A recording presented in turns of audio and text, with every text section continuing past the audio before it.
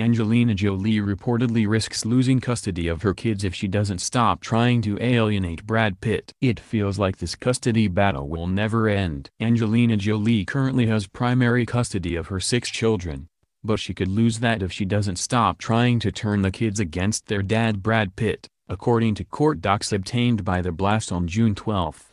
In the paperwork, the judge allegedly said that not having a relationship with their father is harmful to the kids, so Angie needs to help repair the damage that has been done to their family bonds. It is critical that each of them have a healthy and strong relationship with their father and mother, the documents stated. Brad is still suffering from claims that he was abusive to the kids back in 2016, despite the fact that he was cleared by Child Protective Services after an investigation. To help fix these issues, Angelina has been ordered to explain to the kids and their doctors that the court has determined that each of them are safe with their father. Apparently, Brad has struggled to even have communication with the kids, so Angelina needs to give him all of their cell phone numbers and allow them to have private conversations with them through phone calls and text messages that she can't monitor. The court set up a schedule to make sure Brad gets enough time with all of his kids over the summer, besides Maddox, 16. Who is old enough to determine how much time he wants to spend with his dad on his own. When Brad is with the kids,